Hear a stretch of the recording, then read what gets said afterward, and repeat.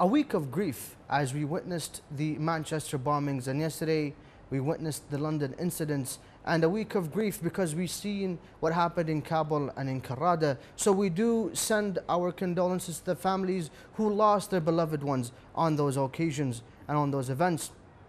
And we also send our heartfelt condolences to the people who lost yesterday in the tragic incident in London. Now we also have another year of grief, a year of sadness, in which Prophet Muhammad ﷺ lost 2/3 of the Islamic pillars. Many people around the world commemorate in these nights the passing of two individuals, Abu Talib, the Prophet's uncle, and a man of great character, and Lady Khadija, the Prophet's first wife, and the person who contributed the most to the success of Islam. In regards to Abu Talib, there is a huge debate on whether he died as a Muslim or as a Kafir. And of course, he is the father of Ali ibn Abi Talib alayhi salam. But is this enough for his salvation? The second part of today's episode, we will look at how Lady Khadija is revered within the religion of Islam, as well as what were her contributions to Islam and the Muslims. And the last portion, as we usually have, as the general Q&A, we left that out and dedicated the last portion, 20-30 minutes, to talk about the incident of what happened in London yesterday. Was a brother from London. But inshallah we'll begin with Abu Talib. Sayyidina, assalamu alaikum. Wa alaikum assalam wa rahmatullah. Allah yasalimkum, Sayyidina. We do send our condolences to you as well as the Muslim Ummah for the demise of Abu Talib as well as Lady Khadija alayhi salam. But beginning our discussion, as I mentioned, the debate of whether he died a Muslim or a Kafir still rises. Why is there rage about him being, a Muslim or a Kafir? Bismillah ar-Rahman ar-Rahim. Of course, we send our condolences to those people who have family members who have passed away in that horrific scene in London that we saw only last night, and that is my hometown. And whenever anything happens there, it hurts me as much as it should hurt anyone else in the world. And it's so poignant that we're also discussing two personalities who, when they died, it was a year of grief for the Prophet Muhammad, peace be upon him, his family. Now, when a person asks, why are people still wondering, is Abu Talib a Muslim or is Abu Talib a Kafir? Naturally, a person is brought up with a particular heritage. That heritage comes from literature, which has been inherited from one generation to another. If they have reverence for the writers of that piece of literature, then anything that they say about certain personalities is obviously going to be what generation after generation are going to be taught. Yes. So, with many people who today may think that Abu Talib, for example, died as a disbeliever, it is only natural if they are only following the religion of their fathers and their fathers and their fathers, who inherited sets of literature from the Abbasids onwards, who may have had a particular animosity towards Abu Talib, or indeed towards the children of Abu Talib. We know very well Abu al-Faraj al-Asbahani's famous work, Maqatil al-Talibiyin, highlights that there was a great animosity towards the children of Abu Talib. Yes. As we know, the Imams of Ahlul Bayt alayhim salam are the sons of Abu Talib. There was certainly a lot of friction with the Abbasids, who were their cousins, but were the great-grandsons of Abbas, the uncle of the Prophet, peace be upon him, his family. So you've got the Holy Prophet Muhammad, peace be upon him, his family, has a number of famous uncles, Abbas and Abu Talib and Hamza and Abu Lahab and so on. And naturally, when the Abbasids are going to be the empire where one may argue a lot of literature that we have today, your Sahih al-Bukharis, your Sahih Muslims, your Tirmidhis and Nasa'is and Abu Dawuds and Ibn Majahs and so on were all written in the period of the Abbasids, then that animosity may have been seen within the literature. When it's seen within the literature, that literature is inherited from generation to generation. I don't want to generalize and say that every single Muslim out there who is not of the school of Ahlul Bayt believes that Abu Talib died as a disbeliever. No.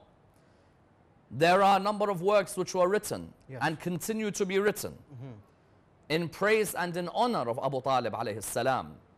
But when you're asking me why does this debate continue to rage, it's because we inherit certain literature which still has the fragments of the animosities that certain empires had towards certain personalities, and therefore this was taken out against their ancestors. Now, a question that is always asked in regards to Prophet Muhammad or the Ammar, we find that, how does a 14-year-old individual character influence us as Muslims living in the 21st century? Now, does this question apply to Abu Talib as well? I mean, how does the life of Abu Talib, a 1400-year-old character, influence our lives in what way? Well, I've heard this question many times, that why should we be discussing, for example, people who died 1,000 years ago? Exactly. Well, ask the Lord of Islam why he kept on discussing personalities who lived a few thousand years before the Prophet Muhammad, peace be upon him and his family. In the Quran, how many times does Allah subhanahu wa ta'ala tell us to reflect upon the story of Adam? Adam was 10 days before the Prophet Muhammad. Thousands of years. Why does he tell us to reflect on the story of Noah, the story of David and Solomon, Abraham, Moses, Jesus? It's so that we're able to learn the lessons from their life. It's not a matter of a person just saying, well, you know what, Karbala happened 1,000 years ago. What difference is it going to make in our lives today? What happened to Imam Hussein alayhi salam? Or Abu Talib died 1,000 years ago. Who cares if Abu Talib is a Muslim or a Kafir? How does that affect our lives today? On the contrary, let us learn the lessons of Abu Talib's life. Exactly. And also, let us show appreciation for the sacrifices that the likes of Abu Talib gave for this religion. When a person like Abu Talib has a line in his poetry, the great Allama Mazandarani has collected thousands of poems of Abu Talib alayhi salam. And in his line, لَن يَصِلُوا إِلَيْكَ بِجَمْعِهِمْ حَتَّى أُوَسَّدُ فِي التُّرَابِ دَفِينًا. There is no way any of them will reach you, O Muhammad, until there is dust gathered all over and I'm buried in the ground. Isn't that a wonderful example of sacrifice for the religion of Islam? Yes. When I'm studying Abu Talib and now I'm seeing myself living in difficult circumstances as a Muslim, I'm trying to defend the real image of the Prophet Muhammad, peace be upon him and his family, but I'm getting abused and attacked from every angle. When I hear these lines, لَن يَصِلُوا إِلَيْكَ بِجَمْعِهِمْ حَتَّى أُوَسَّدْ فِي التُّرَابِ دَفِينًا, when I see these lines of Abu Talib, I am inspired by these lines. I look at this man and I think, subhanallah, Islam was only a religion of how many people at the time? Only a few, a handful. Yeah. And this man gave everything from himself for the cause of Allah subhanahu wa ta'ala. That's when history becomes real. Yes. I agree with those people who sometimes say, well, if lectures on history are purely about history and they don't relate to our lives today, what's the point? Exactly. But with Abu Talib, there is so much from his life that we're able to apply into the 21st century life, whether you're living in the West or in the East. Hopefully, inshallah, we can get to mention a few points regarding that. But a lot of people ask, the people who pre-Islamically existed, who was the father of Abu Talib and how influential was he back then? Well, Abu Talib's father is, of course, the grandfather of the Prophet, peace be upon him and his family, Abdul Muttalib. Abdul Muttalib. And we are adamant on our belief that these are all monotheists, not polytheists.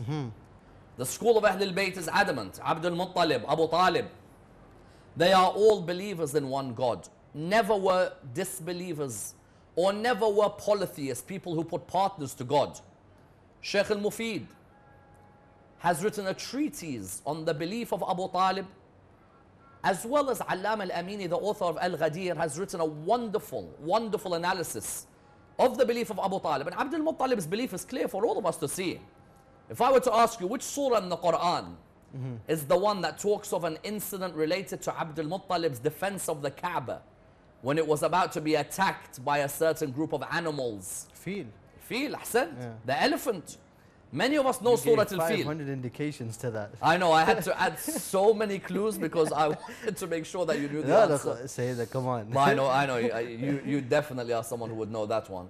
Now, when you're looking at Surah Al-Fil, أَلَمْ تَرَ كَيْفَ فَعَلَ رَبُّكَ بِأَصْحَابِ الْفِيلِ, the story of the companions of the elephant, when Abraha came to attack the Kaaba, I ask every Muslim in the world today, who was it that defended the Kaaba with such calmness, collectivity, and an aura of class like Abdul Muttalib alayhi salam? Abdul Muttalib, while everyone around him was in a frenzy, rightly so, when you've got this ridiculously strong army coming with these elephants and they're about to come and destroy what you've prided yourself on all this time, and that is that you are the custodians of the Kaaba, naturally people were scared. Abdul Muttalib said to them, listen, calm down.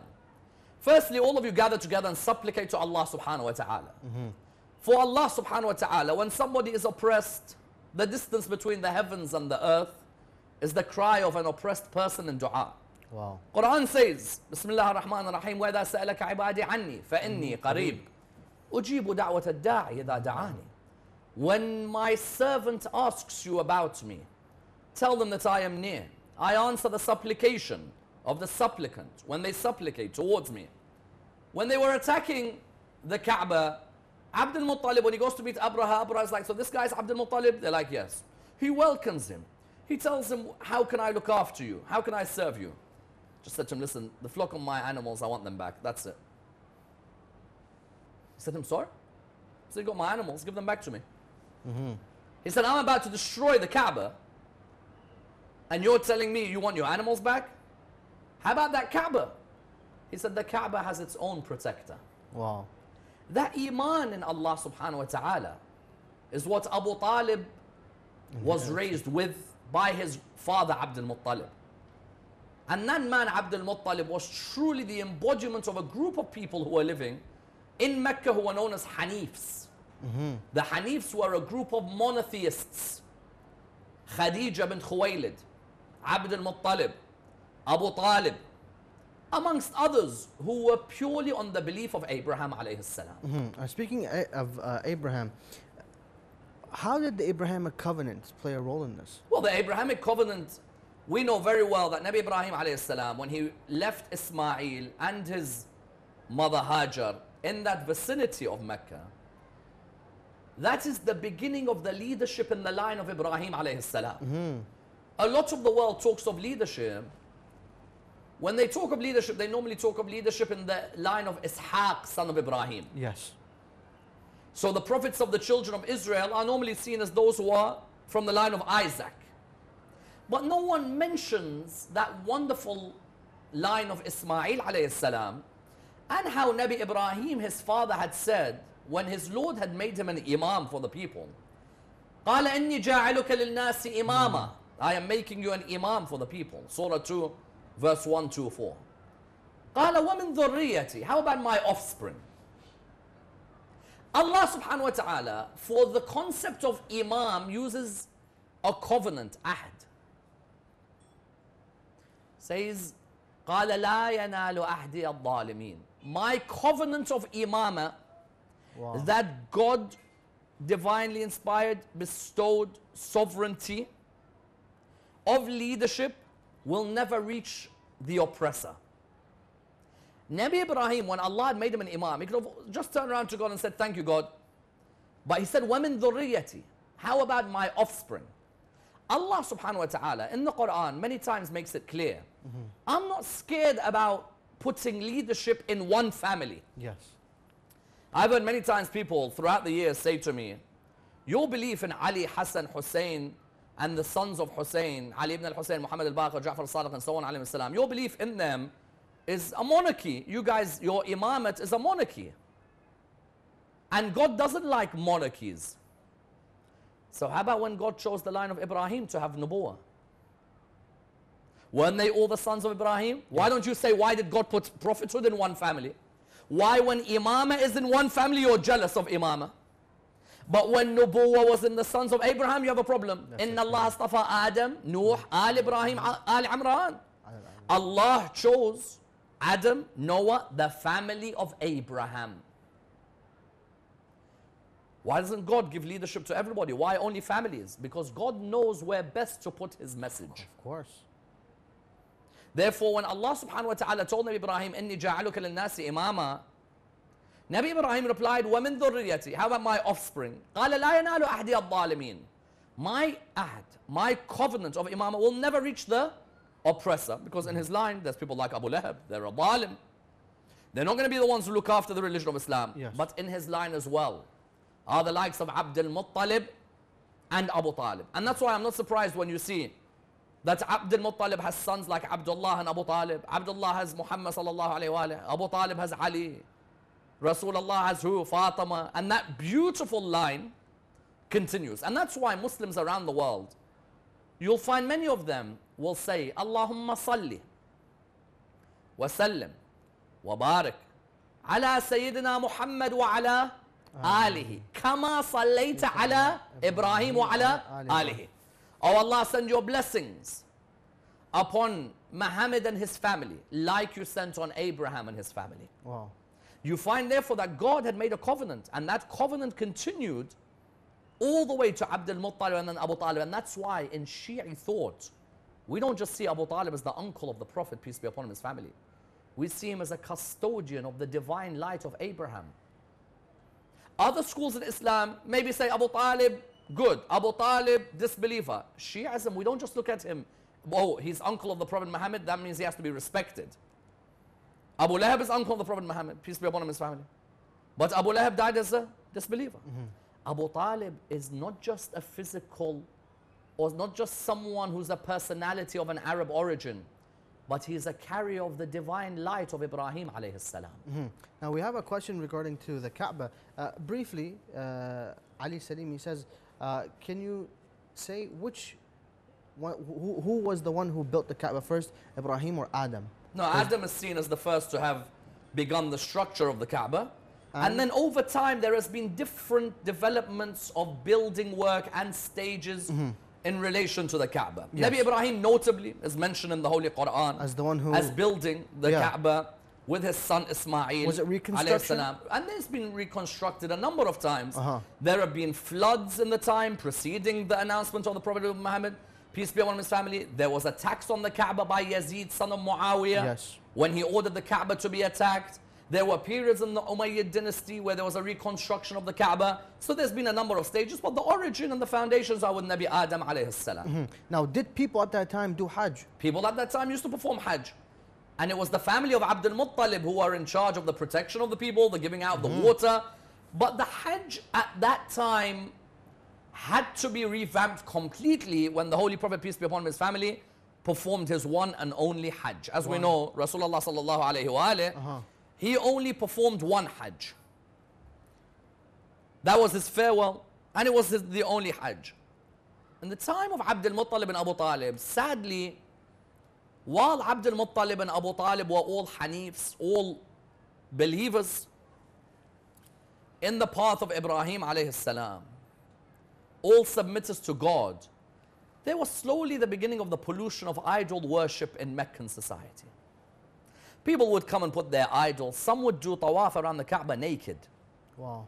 Some used to splash blood of their sacrifices on the Kaaba. Others used to go around the Kaaba gossiping and backbiting one another. And that's why you find in the Holy Quran, whether Surah Al-Hajj, whether, for example, Surah Al-Baqarah, whether other places, Allah subhanahu wa ta'ala tries to guide those group of people who Jahiliyyah ignorance has affected by telling them that I gave you this honor of being the custodians of the Kaaba.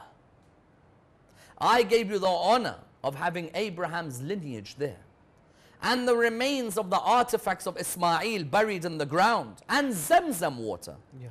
And now this is the way you behave in Hajj? Wow. The Hajj was like a, was like a 40-day affair, and people would come from far and wide. But now you had loan sharks over there who were charging interest on the money of the people when the people were losing their money. And so sadly, the Hajj had gone far away from the principles of Ibrahim alayhi salam. But there was one family, and it was a family of light. And that was the family of Abdul Muttalib, Abu Talib, and Abdullah alayhim salam. Alayhim salam. Now, a lot of people wonder, when did the relationship between Abu Talib and Prophet Muhammad begin? Well, it's interesting to see that the relationship begins from the day he's born. From the day he's born, yeah. Because, the Prophet Muhammad is born, his father's already dead. Abdullah had died while the Prophet Muhammad, peace be upon his family, his mother Amina was still pregnant with him. And you find that from the very first days, there was an affiliation and a wonderful relationship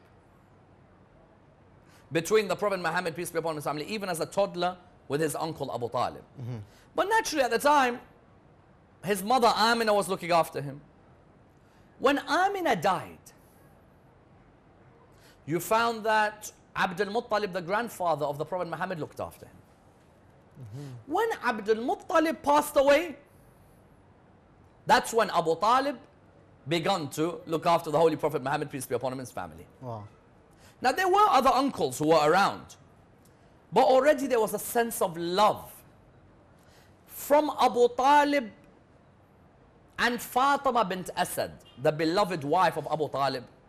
Wow. That lady who gave us the wonderful sons, notably Ja'far al-Tayyar, notably Ali, son of Abu Talib. Fatima bint Asad, as we know, is one of the greatest women in the history of this religion. Yes. A pious believer, purest lady you'll find. A lady who Allah subhanahu wa ta'ala one day would honor by having the Kaaba open so that she gives birth to Ali inside the Kaaba. Allah. Abu Talib and Fatima bin Asad from a young age say, we will look after the Prophet Muhammad, peace be upon him, and his family. And so you find this blossoming relationship. Of course, later on, the Prophet Muhammad, peace be upon him, and his family, repays the favor. That when Arabia is affected now by difficult times, he says, I'll bring up Ali, don't worry. The way that you brought me up, the way that you raised me. You find therefore that from that beginning, from that young age, Abu Talib, wherever he traveled, he'd take the Prophet Muhammad with him. Because there's the famous story about the traveling, which you know in those days, in the Quran, Allah subhanahu wa ta'ala mentions, لِإِلَافِ قُرَيْشٍ إِلَافِهِمْ رِحْلَةَ الشِّتَاءِ وَالصَّيْفِ. In the winter, they'd go towards Yemen. In the summer, they'd go towards Syria, the Arabs, for merchandise and trade and so on. And Abu Talib alayhi salam was a businessman as well. He had to find a means of income. Of course. There's no embarrassment. There's no embarrassment. Prophets of God, all of them used to work. Nabi Idris was a tailor. Nabi Musa was a shepherd. Nabi Isa, Jesus was a carpenter. The Holy Prophet Muhammad slowly started to learn the value that worshipping Allah subhanahu wa ta'ala also comes through work, when he would accompany his uncle Abu Talib. Now we have stories which are presented in the books of history, and they're open for discussion, but we have stories where people begin to notice that this young man walking with Abu Talib is a man who's very different to all those around him. And there's this oft mentioned story, which the historians give their opinions on. But if we were to narrate it and we leave the historians to dissect the reliabilities, when they come across the monk on their travels and their sojourns towards Syria, they come across the monk who tells Abu Talib, I want to invite you and that young man with you to my house tomorrow. But make sure he comes with you. When he invites him over towards the house, he tells Abu Talib, where's the young man? He said, he's over there. He said, please bring him. When he brings him, he looks at the young Prophet, peace be upon him, and his family. He says to him, I ask you by Allah wal Uzza. The Prophet turns around to him and says, do not mention these names, for they are the most detested to me. They were two of the major names of the Quraysh. How old was he? 6 years of age, 8 years of age. Some say 11, 12 years of age. If after Abdul Muttalib has died. A small child. Young, let's say 11, 12. Then he says, verily this man is the Prophet of Allah subhanahu wa ta'ala.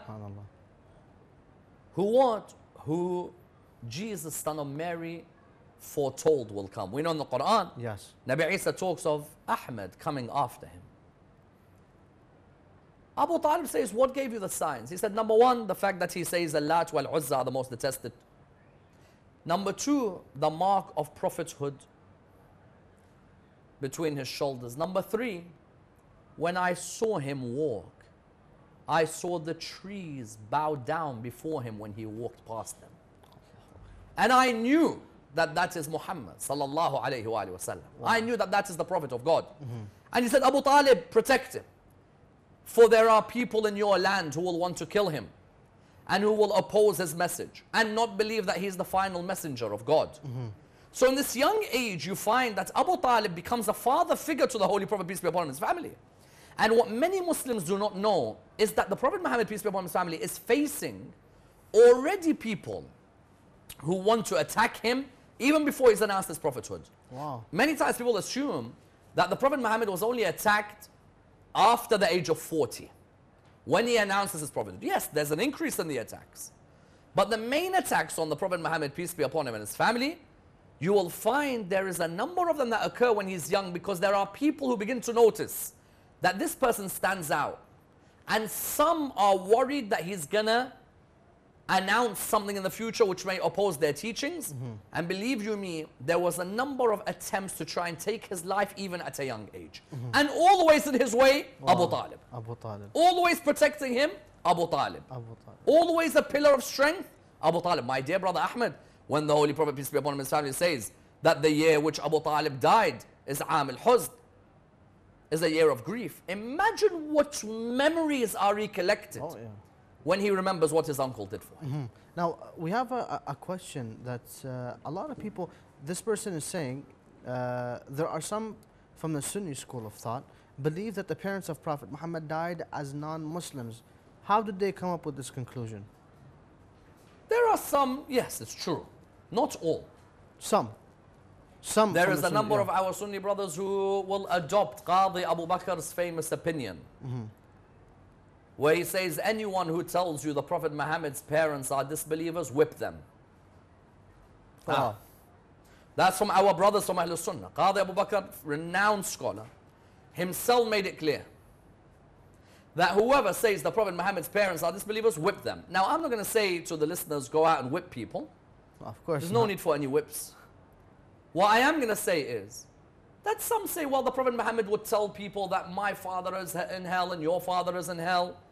We do not accept these traditions at all. Abdullah and Amina were both of the Hanifs, believers in the oneness of God. And we have numerous traditions from Imam al-Baqir and Imam al-Sadiq. And even in our, not only in the Quran, that you are of those who came from the loins of those who prostrated to God. Yes. But also in some salutations we have in the school of Ahlul Bayt, when we talk to Imam Hussein, أشهد أنك كنت نورا في الأصلاب الشامخة والأرحام المطهرة لم تنجسك الجاهلية بأنجاسها ولم تلبسك من مدلهمات ثيابها. You find, therefore, that in the school of Ahlul Bayt, all of us are adamant of the Holy Prophet, peace be upon him, his family, are not just believers, but even for my dear brother out there who says to me that, you know, Abdullah and Amina are going to burn in hell, no problem. Rasulullah sallallahu alayhi wa is the king of Shafa'ah. I'm sure he'll look after mommy and daddy. Now, some may argue that chapter 9, verse 113, Allah subhanahu wa ta'ala states that the Prophet cannot ask for the forgiveness of the mushrikeen or mushrik, even if that means from his family, because we do know that the Prophet had some mushrikeen within his family. But Allah subhanahu wa ta'ala is saying, do not ask for forgiveness from those mushrikeen from your family. How does this apply to Abu Talib? Yeah, they say that Surah 9 a lot verse... of people mention that, Yeah, they say Surah 9 verse 113 is revealed about Abu Talib alayhi salam. وَمَا كَانَ لِلنَّبِيِّ وَالَّذِينَ آمَنُوا يَسْتَغْفِرُوا لِلْمُشْرِكِينَ وَلَوْ كَانُوا أُولِي قُرْبَى. It is not fitting for the Prophet and those who believe to ask for forgiveness for the polytheists, even if it's their relatives. So some of our brothers in other schools in Islam, not all, remember. Yes, some. Some out there say that this Surah 9 verse 113 is revealed about Abu Talib. That the Prophet Muhammad wanted to ask for forgiveness for his uncle. And so Allah said it's not fitting for the Prophet to ask for forgiveness even if someone's your relative, if they're a polytheist. Abu Talib died 3 years before Hijrah. This verse was revealed a couple of years before the Prophet, peace be upon him, passed away in the 11th year after Hijrah. That means that this verse was revealed at least 12 years after Abu Talib died. What was there? An email communication issue with the heavens at that time? Was Wi-Fi not working properly? What was happening at that time? Because I see Wi-Fi is working in Halab fantastically these days in Twitter accounts. Everyone's got brilliant Wi-Fi from Aleppo, where they're able to all suddenly tweet straight away, and the best of Wi-Fi. So what, are you telling me that the heavens at that time did not have good Wi-Fi? Because war-torn countries are having magnificent Wi-Fi. But the heavens, 12 years late were they in their Wi-Fi? 12 years the connection was bad? Iraq has good Wi-Fi, but the heavens decides that, you know what, just before the Prophet Muhammad dies, let's reveal an ayah about Abu Talib who died 12, 13 years before. Wow. This has nothing to do with Abu Talib. But what began to happen in the world of Quranic, you know, exegesis is that every Tom, Dick and Harry, especially those who hate Ali. Allah. That's why they attack him so much. I remember the ayah in the Quran, عُتُلٍّ مِّن بَعْدَ ذَلِكَ زَنِيمٍ. That verse was revealed about Walid ibn al-Mughira.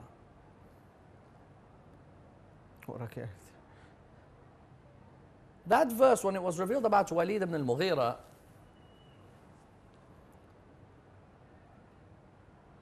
the Mufassir says, don't attack Walid too much because his son is Khalid. So you shouldn't attack him too much because his son was a companion of the Prophet Muhammad, peace be upon his family. Even though God has attacked Walid ibn al-Mughira in many other places. ثم نظر ثم عبس وبصر ثم أدبر واستكبر فقال إن هذا إلا سحر يؤثر. These are all about Walid ibn al-Mughira. Wow. He says, don't attack Walid because Walid, his son is Khalid. But with Ali, attack his dad as much as you want. Wow. As in with Ali ibn Abi Talib, attacking Abu Talib is normal. But Walid ibn Mughira don't attack because Khalid says, so what? You don't have any feelings for Imam Ali? But I don't blame you if you don't have feelings for Imam Ali. Because it became normal to fight Imam Ali at Jamal and Siffin and this companion and that companion and so on. So, if you look at the Quran, you'll find that such ayahs have got nothing to do with Abu Talib at all. Now, we see Abu Talib also being present at the nikah of Prophet Muhammad. And that also links to Khadija alayhi salam. So, how was Khadija? Well, you look at the nikah of the Prophet Muhammad, peace be upon his family, and it highlights to you that firstly, those who were pure monotheists, who were all believers in one God, were now a small community. They all knew each other. Secondly, the Prophet Muhammad, peace be upon his family, has started to work for Khadija in what was her thriving business that she inherited from her father Khuwaylid and her mother Fatima. Thirdly, the Prophet Muhammad, peace be upon his family, is not going to get a mushrik from Quraysh to read his nikah. The Prophet Muhammad, peace be upon his family, is not going to get someone who worships idols in Quraysh to read his nikah with Khadija. He's going to get one of the people who are of the Hanifs. Of course. A person who's a believer in one God. Of course. A person who's a believer in the message of Abraham and Isaac and Ishmael and David and Solomon and Moses and Jesus, because in the whole nikah ceremony, those were the words of Abu Talib. Wow. Abu Talib's words when he read the nikah of the Prophet wasn't just, okay, do you accept to marry him, Khadija? Yes, I do. Prophet, qabiltu, done. Okay, let's have a meal. No. There was the fragrance of monotheism, which was smelt all around Mecca on the day the Prophet, peace be upon him, and his family married Khadija. And the man the Prophet wanted to administer that nikah ceremony was whom? Abu Talib. Wow. And that's why I'm not surprised when the likes of Zaini Dahlan and Barzanji and contemporaries Hassan Saqqaf or Hassan Farhan al-Maliki, or there are others even from the Maliki school, who when they look at hadiths about Abu Talib, they say, these hadiths are ahad, and we don't take the ahad hadiths when it comes to a conclusion on someone's aqeedah.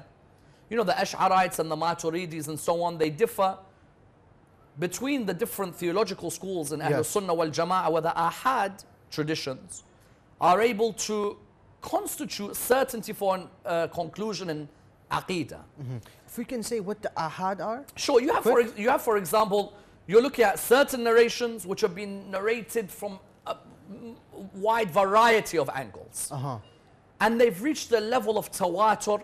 Ma'nawi or lafzi requires its own discussions. You've got these traditions that are so many. Then you've got these one-off traditions that have not reached the levels of tawatur. Yes. So therefore, when you're coming towards such traditions, our brothers Ahlul Sunnah, not all of them say Abu Talib is a disbeliever. No. You'll find that contemporary scholars have say either, let's not go there, don't say that Abu Talib, don't do takfir on Abu Talib. Or others say, no, Abu Talib is a believer. And if there is a hadith in the Sahih about Abu Talib, maybe burning in hell, but a punishment which is lighter than everybody else, they say these hadiths are ahad, they're not to be taken for Aqeedah. Now that requires us to go into the different schools and their theologies. The point being what? Nikah, Abu Talib recited Khadija and the Holy Prophet. I remember someone saying, well, the laws of nikah about someone being a believer all came after the Quran was revealed. So the Prophet Muhammad married Khadija before the Quran was revealed. Therefore, it makes no difference. It does. Every moment of the life of the Prophet Muhammad, peace be upon his family, is a moment calculated for the future of the religion of Islam. Now, Hassan Ali says, what age did Khadija get married to Prophet Muhammad? See, normally people try and say that Khadija was 15 years older than the Prophet Muhammad. So they say she was 40 and the Prophet Muhammad was 25.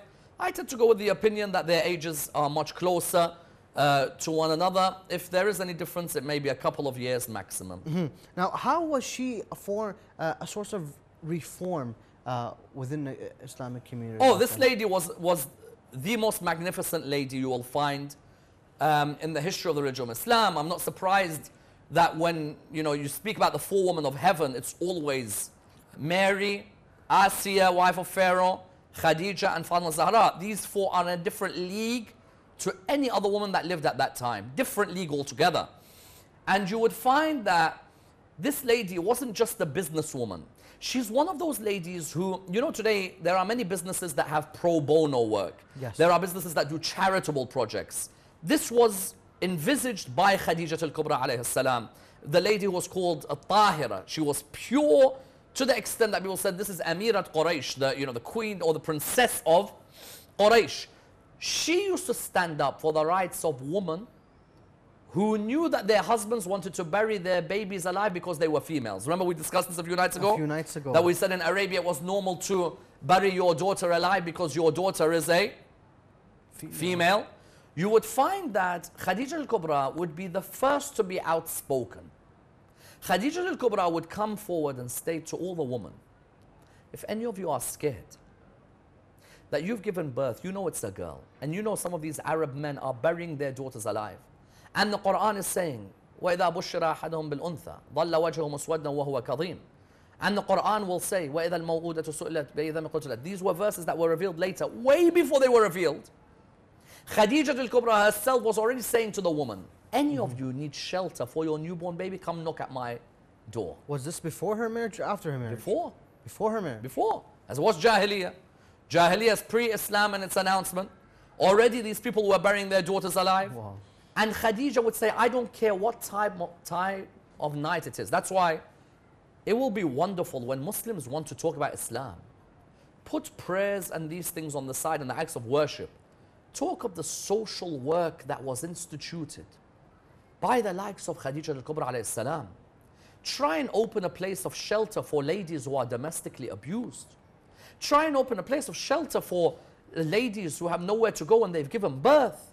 Try and open a place of shelter for women in the world who are being violently treated. There are certain parts of the world where there are incidents and reporting of incidents of rape every hour. Yeah. And there are women with nowhere to go. Khadija al-Kubra, from the very beginning of this religion, why do you think the Prophet Muhammad, peace be upon his family, cried in the year that Abu Talib and Khadija al-Kubra died? Why do you think he cried? Because the foundations of Islam, of not just monotheism, but of social Islam, a real living Islam, was seen with Khadija. And I tell you, there were moments where her doors would knock early hours of the morning. And there'd be a lady who would come and she said, what's in your bag? She said, my newborn baby. Wow. She said, don't worry, keep him here. So there was a social aspect to this lady, which really is inspirational, inshallah, for many ladies and gents in the Muslim community today. Now, as you mentioned, Khadija was a businesswoman, and she was one of the more prominent businesswomen back then, one of the richest. What can she teach us? What can we learn from her treatment to her employees? I think one thing is she's not stingy. Believe you me, you got people out there who are Muslims. Believe you me, they'll cut costs as much as they can. Yeah. And that's understandable in any business, project and any business plan. But they will see people who'll do work for dirt cheap, and they'll make sure that those guys virtually die in the way they treat them. Sayyidah Khadija was known to double the commission of her workers on any good performance. Do well, double. Do well, double. Not stingy. Because she knows stinginess is one of the spiritual diseases. It is. Remember a few nights ago we talked said about, we have physical diseases in Islam, but we have spiritual diseases. Envy, arrogance, hypocrisy, stinginess, racism. All of these are spiritual diseases. If ever you want to see Sayyidah Khadija, number one, trustworthiness and truthfulness. Allah. As was her husband in being a Sadiq al-Amin. But number two, not stingy. Help them. Let them build up. Let them have a chance where they feel that I'm not exploiting them. It was a wonderful outlook in the world of business. Now, which were the other ladies, either during the time or prior to the time of Lady Khadija? We did mention that Lady Asiya, Maryam, Khadija, and Lady Fatima al-Zahra alayhi salam. But were there other ladies that were also present? Of course, there were a few ladies who deserve special mentions. Asma bint Umays, unbelievable lady. Asma bint Umays, her life was a dedication to the religion of Islam. And Sayyidah Khadija in those days when it became difficult, because she was the wife of the Prophet Muhammad, peace be upon him. So when he announces his prophethood, there are certain ladies, your Hinds and your Jamils, these are ferocious women. You don't want to get on the wrong side of Jamil, wife of Abu Lahab, and Hind, wife of Abu Sufyan. And if they want to gossip, they'll make the ladies in the story of Nabi Yusuf look like people who are angels. Wow. Now, Sayyidah Khadija has Asma bint Umays. Asma bint Umays comes from a renowned family. Her sisters are married to renowned personalities. Yet that Asma, Khadija relies on her as a backbone. Sumayya, mother of Ammar bin Yasir. Wonderful lady. Outstanding. The first martyr in the history of the religion of Islam. A lady who, however much she was tortured, never gave in to the torture of Abu Jahl and Bani Makhzum. When you look at these two ladies, you find a third lady, Ayman, who the Prophet used to regard as barakah, because she looked after him and protected him. Halima Sa'diyah, another of those who were monotheists, believers in the oneness of God. So there were a number of ladies. And then the icing on the cake, her daughter Fatima al-Zahra. Now, speaking of Fatima al-Zahra, a lot of people mention that Khadija was married before Prophet Muhammad now, I'll let you talk about that. And did they also have other children than Fatima al-Zahra? Yeah, so there's an opinion that she was twice widowed or she was twice married before. We don't take that as a unanimous opinion in the school of Ahlul Bayt. We believe that her first husband and only husband is the Holy Prophet Muhammad, peace be upon him, and his family. As for the question of the number of children they had, the ulama differ on this in their debates. Some of them say the only daughter and the only child of the Prophet, peace be upon his family, of course, who continued to live, because they had boys who died in infancy. Yes. When we hear about Qasim and Ibrahim and Tahir and so on, we hear these names. Those were Khadija's sons? Yes. Rasulullah sallallahu alaihi wasallam was insulted by the Arabs, who kept on saying, Inna shani'aka huwa al-abtar. Yeah. Who you were calling him abtar. They were calling him abtar. Abtar, an animal, if its tail is cut off, that's abtar. So these guys were calling, especially Al-As bin Wa'il, Amr's father, Amr ibn Al-As. His father would shout, Abtar, Abtar, you whose line is cut off, because the infant boys would die. And Allah says, Inna a'tainaka al-kawthar. We have given you abundance. And Fatima and her progeny is the abundance. Others say, the Prophet Muhammad, peace be upon his family, had other daughters, such as Ruqayya and Zainab and Kulthum. There's discussion from either side. Some who've tried to say those aren't his daughters. Those are the daughters of Khadija's sister Hala. But we have traditions which say that those were the daughters. But suffice for us to know that that has no effect on the greatness of Fatima al-Zahra alayhi salam. And Fatima al-Zahra is the one who survives him. Now the Prophet, all they have, like, we have the Sha'b of Abu Talib, and you have the economic sanctions that was going on, that was placed on the Prophet's house. Yes. I mean, can you talk about that? When the Prophet Muhammad, peace be upon him, his family is now designated to announce the message of the religion of Islam. He is now the Prophet of God. He has come with the message of the Abrahamic prophets who have come before him. This causes uproar. Yes. Listen, your Abu Jahl's, your Utbah bin Rabi'ah's, your Walid ibn al-Mughira's, your Abu Sufyan's, your Abu Lahab's. These were aristocrats. They were running a society who they made believe that they were worshippers of idols like them, but in many cases they weren't even worshipping anything. Wow. Idol worship, subjugate the poor, make them believe that these idols which you carve out of stone can do things for them. The Arabs used to love their idols. You know, they take istikhara with their idols. Yeah, they put like a piece of paper, they put like a bowl there, put three pieces of papers, if'al, la taf'al, and for example, like wasat, we have an istikhara. Wow. And the Arabs would actually, believe you me, the Arabs would actually take istikhara with this idol. And you'd find also they'd go and feed the idols, you know, za'faran, saffron. Yeah. They'd go and put za'faran there, and you know, the flies would love that. The flies would come and steal all the za'faran. Wow. Can you imagine a man suddenly rises who says no more? قل هو الله أحد الله الصمد لم يلد ولم يولد ولم يكن له كفوا أحد. Say God is one, needless, yes, neither begets nor is begotten, and there is none like him.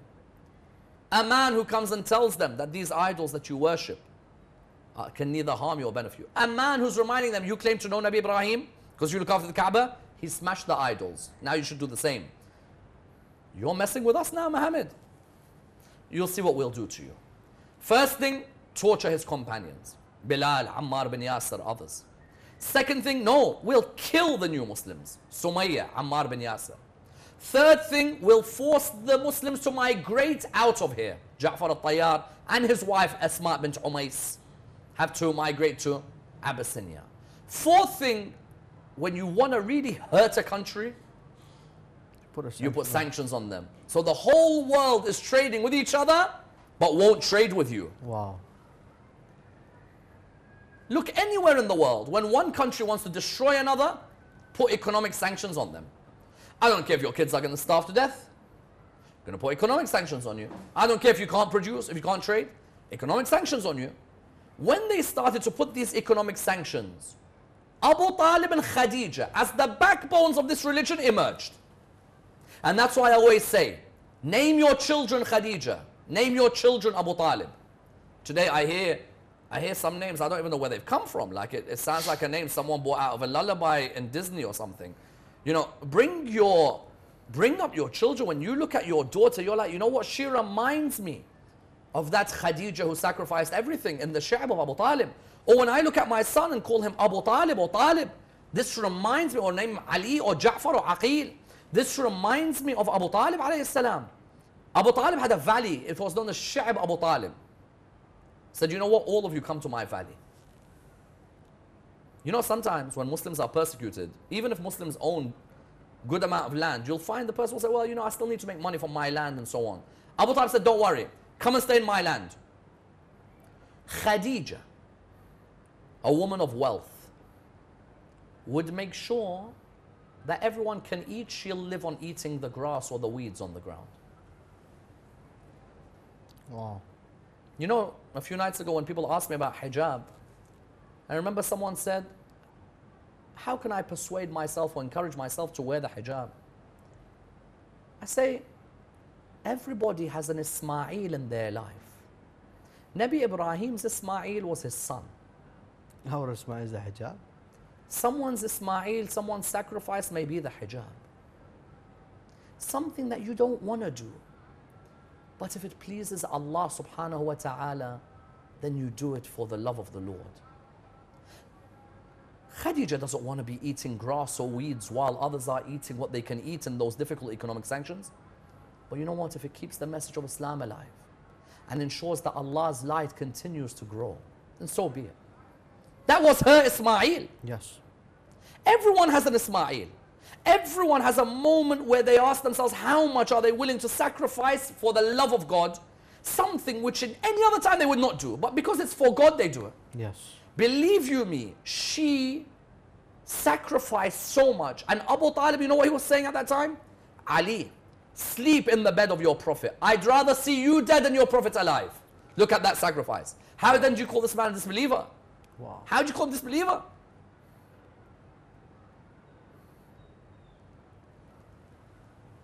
I've heard so many lectures on Abu Talib, they say, good man, you know, good, but at the end they didn't become Muslim. How do you call him a disbeliever? Khadija, that lady of wealth in Arabia, ends up dying without having a kafan. Me and you, who've done nothing for the religion, will die with a kafan on our body. Sayyidah Khadija, no kafan. Wow. And she asked Asma bint Umays, asked Fatima Zahra, if I don't have a kafan, let the Prophet, his cloak, let it be placed on my body. Allah subhanahu wa ta'ala, you think he'd let Khadija go passing away without? Allah orders Jibreel, take a kafan for Khadija. Wow. That lady who had the whole of this world in her hands, and there are many out there, their parents are wealthy, they're wealthy, best cars, best houses, best everything. But there's a moment when you have this Ismail moment. How much am I willing to sacrifice for the love of Allah subhanahu wa ta'ala, not for myself? And believe you me, that lady, do you know how many tears came trickling from the eyes of the Prophet, peace be upon his family, when he had to bury Khadija? And one thing he thought to himself, how will Fatima be? On the day that she's married, every woman wants her mum with her. Wow. And Fatima Zahra, when her mum died, was 5. She was orphaned at 5. Subhanallah, how much sacrifice this lady gave. That's why Rasulullah never would forget her. Always. Where's Hala, the sister of Khadija? Go and give something to her. Give something to Hala's children. Look after them. Aisha one day got angry. Why you always mention that old lady? Why? Because she believed in me when no one else did. Wow. She trusted me when no one else did. And she gave me Fatima. No other wife. Gave me No other wife. Name me the wives. Salama, Habiba, Aisha, Hafsa, Zainab. Name me the wives. Maria al-Qibtiyya. None of them gave a child who remained alive and left such a legacy in this religion like Khadija when she gave Fatima al-Zahra alayhi salam. Now this is why Allah subhanahu wa ta'ala, or as it's known by Prophet Muhammad, if it wasn't for the piety of Abu Talib, the wealth of Khadija and the sword of Abu Talib, Islam would not have continued. Never. And perfectly you mentioned right there how Khadija and Abu Talib contribute together to the success of Islam.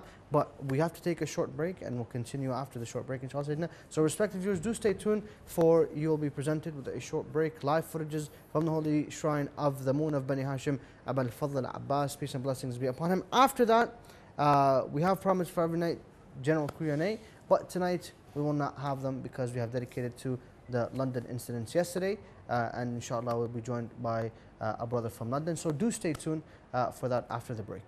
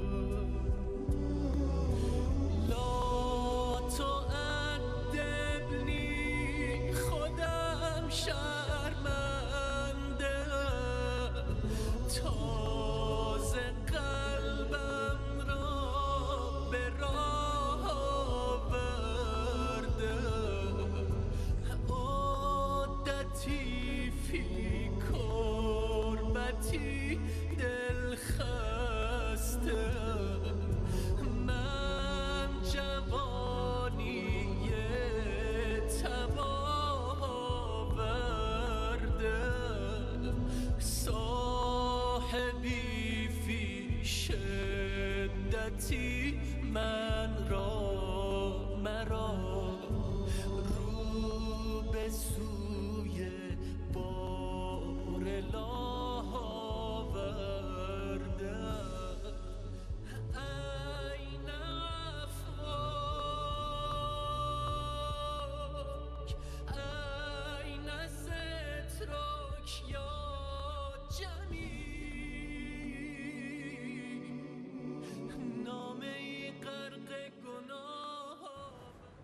Respected viewers, welcome back. Hope you, inshallah, enjoyed that short report, and do take the opportunity in these reports to send your salutations upon the moon of Bani Hashim and Imam Hussein alayhi salam. But now we are joined with Mustafa Field, one of the most prominent, inshallah. So he will be on the line soon. Mustafa Field, one of the leading Muslim people in the community in London.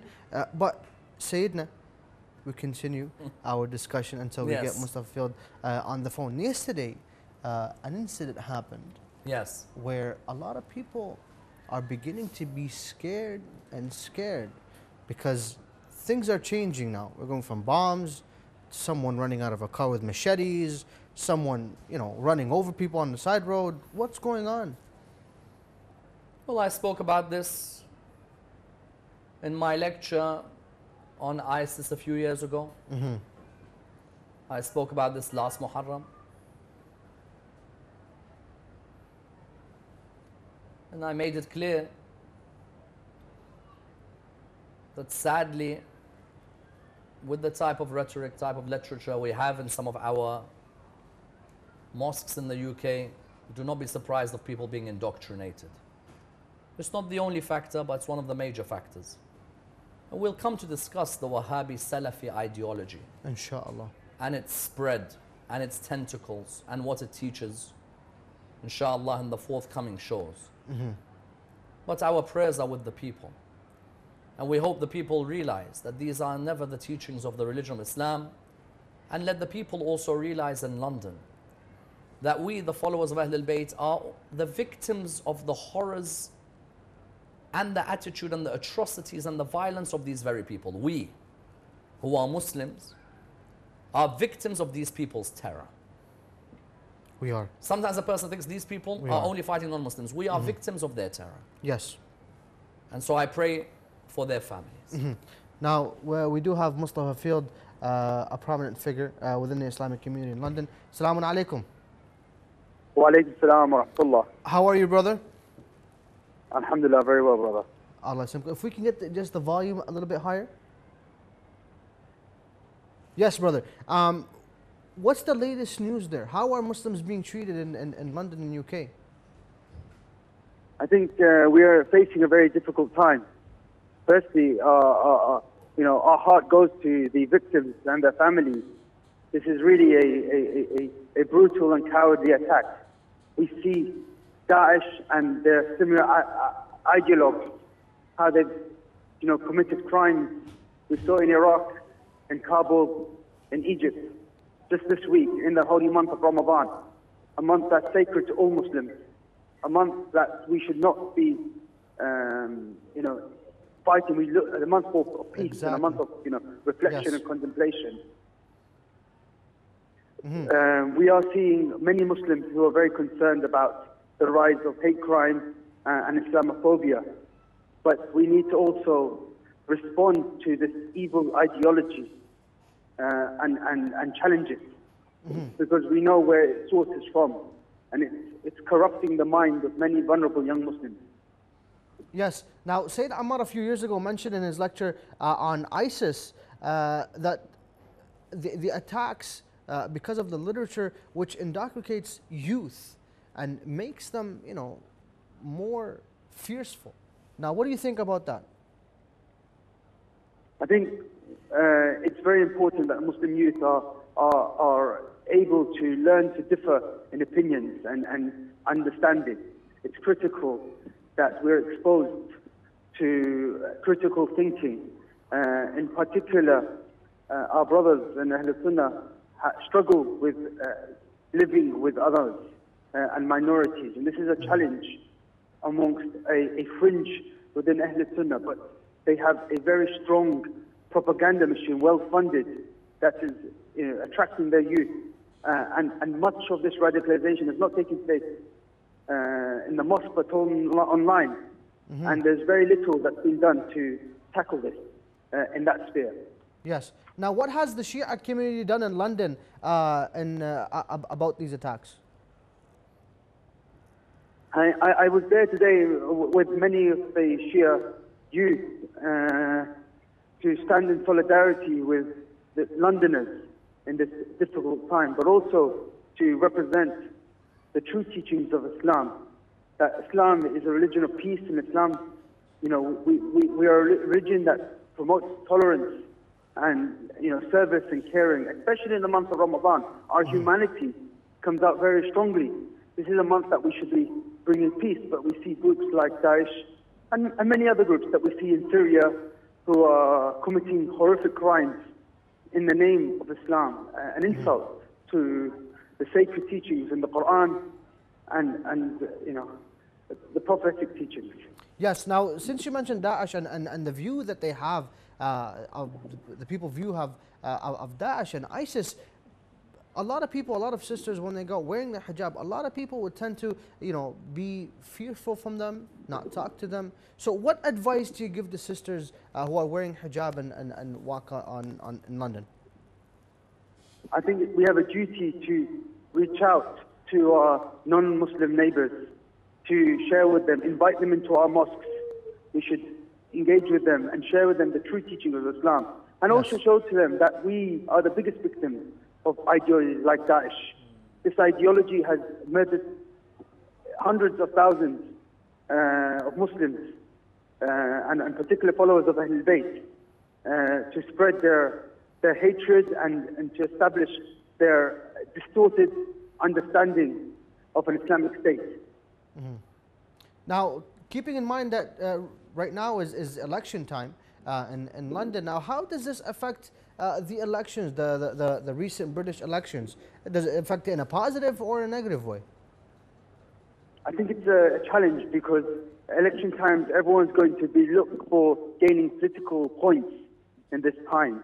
Yes. And much of the rhetoric is not of understanding, and people feel tired of these attacks on European soil in Britain, and there's a real fear that our way of life is changing, and people are exhausted from it. And so, unfortunately, as followers of Ahlul Bayt, we are identified as Muslims, and we will be victims to some of the policies developed to address this radicalization. And what we really need to do is confront the teachings that have corrupted the mind of the youth, but also enlighten them with the true teachings of tolerance that we find in Islam. We need to step up as Shias to preserve the true teachings of Islam and make sure that our voice is strong and loud and clear in British society. Often the Shia, because of our oppression in many parts of the Muslim world, we don't speak out, we don't reach out. We need to open up our community, we need to engage, we need to be at the center of civil society, in the center of building bridges across different communities and different faiths. Now, I couldn't agree with you more on the points you mentioned of reformation and confronting the false teachings of the people who want to just hijack the religion of Islam. Sayyidina, what would you like to say to Mustafa Field? Well, all I would say is, Mustafa and his team have always worked tirelessly to try and ensure that the message of tolerance, the message of peaceful coexistence, which are all within the text of Islam. We're not using frames of reference and terminologies that are outside the religion. At the end of the day, the Quran is telling us, for example, قُلْ يَا أَهْلَ الْكِتَابِ تَعَالَوْا إِلَىٰ كَلِمَةٍ سَوَاءٍ بَيْنَنَا وَبَيْنَكُمْ. Come, O people of the book, to a joint word between us and you. The Quran is also telling us that, يَا أَيُّهَا النَّاسِ إِنَّا خَلَقْنَاكُم مِّن ذَكَرٍ وَأُنثَى وَجَعَلْنَاكُمْ شُعُوبًا وَقَبَائِلَ لِتَعَارَفُوا. That we created you from different races and different tribes so that you get to know one another. This is a very important period, and I'm sure, Mustafa could add a couple points here. It's a very important period for interfaith and intra-faith dialogue. Exactly. We have to try as much as possible, and there are many open-minded brothers and sisters from all the schools of Islam, we all have to unite with one stand to not only engage in dialogue with people of other religions, but also amongst ourselves, where we get to learn more about our heritage and certainly try our hardest to remove and to try our hardest to let the world know about how this ideology, the Wahhabi Salafist ideology, is an ideology that is destroying the very fabric of the religion. How many youths have been indoctrinated by it, how many families have been broken by it, how many atrocities and genocides have been committed because of it, not just today, but in the last couple of 100 years. Now, Mr. Mustafa Field, now how would you like to add to the points of Sayyid Ammar when he said the intra-faith and the interfaith dialogues between Muslims and non-Muslims? We have many allies amongst the Muslim community. Yes. We have many who will appreciate the teachings of Ahlul Bayt.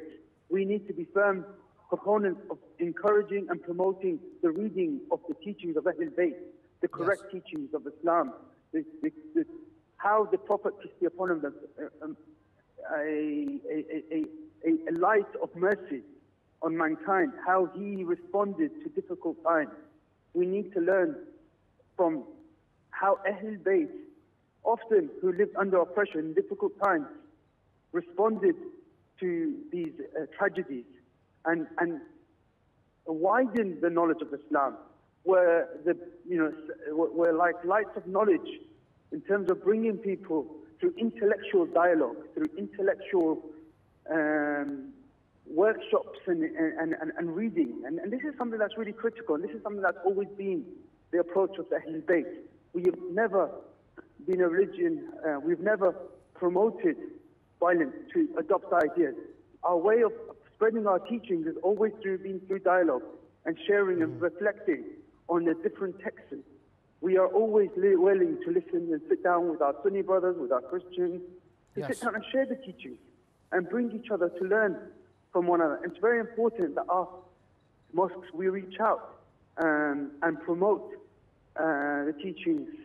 We have many friends amongst the Sufis who have admiration to the Ahlul Bayt, and we need to show to them why the fellowship of the Ahlul Bayt is critical to having a full understanding and application of Islam. Yes, thank you very much, Brother Mustafa Field, a prominent figure from the Muslim community in London, UK. We do thank you for joining us, and hopefully we can continue the discussion in nights Barakallah feekum. May Allah bless you all and bless the followers of Ahlul Bayt. Thank you very much for joining us tonight. Now, Sayyidina, we do have a minute or so to the end of the show. Now, Mustafa Field mentioned a few valid points, if not a lot of valid points. Now, he mentioned something about the reform that we should, take as Muslims, and it's obligatory upon the Muslims to do that and to confront the teachings of those who really try to deviate the Muslims and bring in new teachings within the religion. Now, we do have a minute, if you can just briefly talk about that. The spiritual, ethical dimension of the school of Ahlul Bayt is something unique. Yes. We have to focus as much on that as possible in this day and age. Exactly. That I advise myself before I advise others. That when we focus on spirituality, we focus on ethics, you'll see the true teachings of Ahlul Bayt. Yes. Will be teachings that cannot be equaled by any other school in the religion of Islam. And it can be the cause of bringing communities together, inshaAllah. Inshallah. And now the onus is on all of us to educate ourselves, of course, with the teachings of Ahlul Bayt alayhi salam. And this is a period where we need to use the wisdom, as Mustafa rightly pointed out, of the Ahlul Bayt alayhi salam. When facing oppression, when facing situations like this, stand together, unite with one another. Inshallah, people will realize the true image of the religion of Islam as espoused by the teachings of the Imams of Ahlul Bayt. Inshallah, Sayyidina, thank you very much for joining us tonight. Thank you. Hopefully we can continue the discussion. And our condolences to the Muslim world. We do. We condole everyone, across the world, because really it affects every single human being out there. If a bomb happens or, God forbid, somewhere around the world, we are affected by it because we are all human beings who should live in harmony. We do like to thank you very much for joining us tonight, as well as you, Sayyidina. Thank you so much. So do stay tuned for the upcoming episodes. And if you didn't get the chance to view this episode or the previous episode, you can view our YouTube channel at IMAM HUSSEIN TV, or just refresh the Facebook page and you'll see the recording go back up on our Facebook page. So thank you very much for tuning in. Wassalamu alaikum wa rahmatullahi wa barakatuh. Sayyidina.